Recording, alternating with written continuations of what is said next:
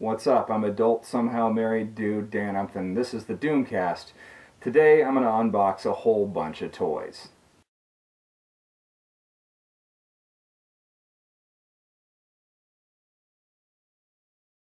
We're going to do the Marvel Legends third Guardians of the Galaxy wave.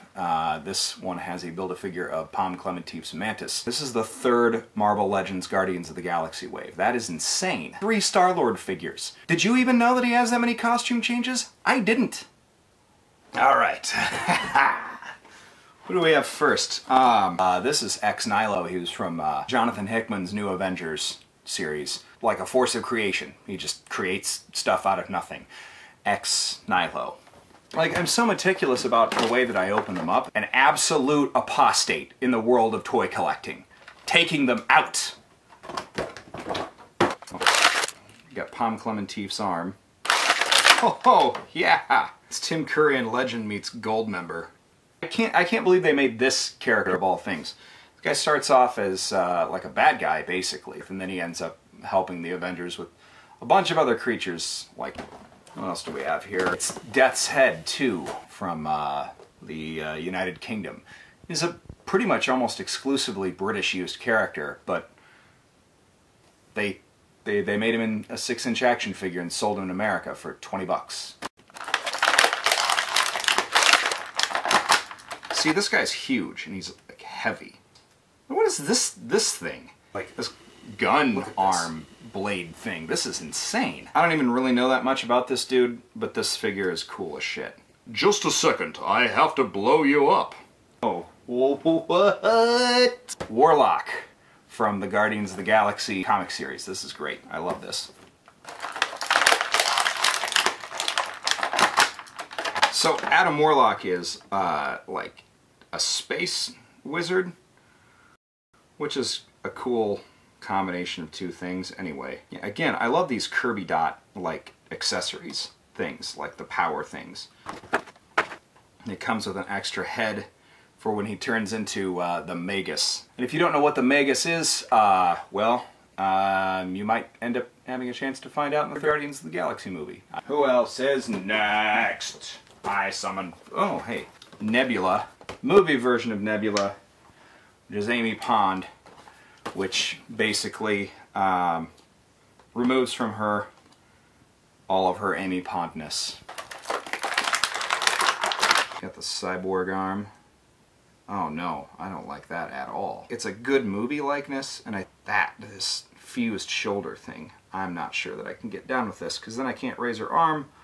Oh shit, what the hell? Parts falling all over the place. Not for children or small pets. This little blaster hand that she's got, this other accessory that could go for Mechanoid hand, it could go. Anybody. A little blaster pistol, like half a Star-Lord gun.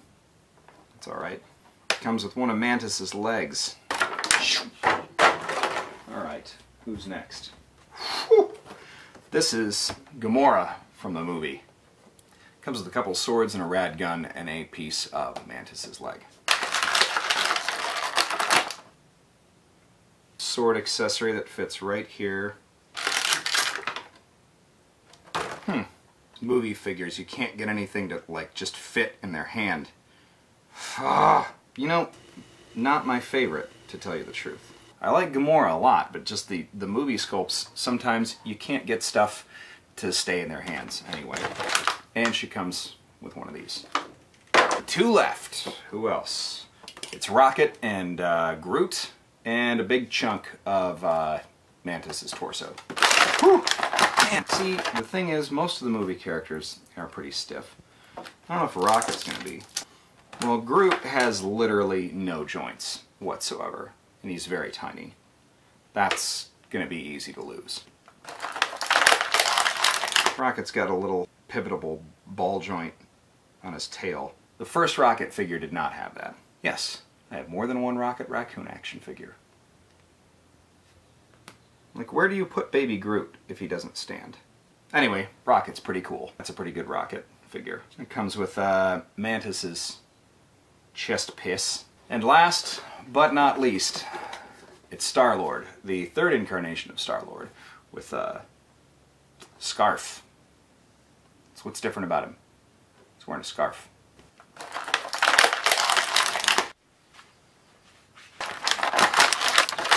Did Microsoft tell them that they can make a Zune, but he doesn't have any headphones? I can't even get that to fit either. He's got the little gears shift shirt. It's not bad. You can have like kind of a chilling out Star-Lord. So he can keep the guns inside of his jacket, or he can just have, you know, wait a minute. They just straight up didn't even make these hands to hold guns. This doesn't even look like Chris Pratt at all.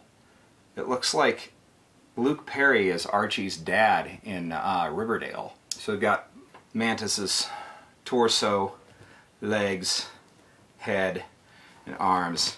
I will build me the perfect woman! The likeness is really good, but she's still got this upper limit on shoulder rotation. I'm not trying to make her like do push-ups or like burpees or something like that. Like I don't like having limits, god damn it.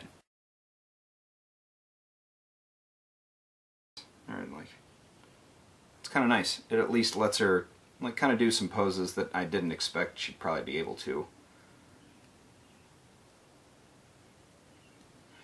Just, yeah, if you're gonna have a figure that you're gonna try and make look really natural, you might as well be able to make him do something that looks natural.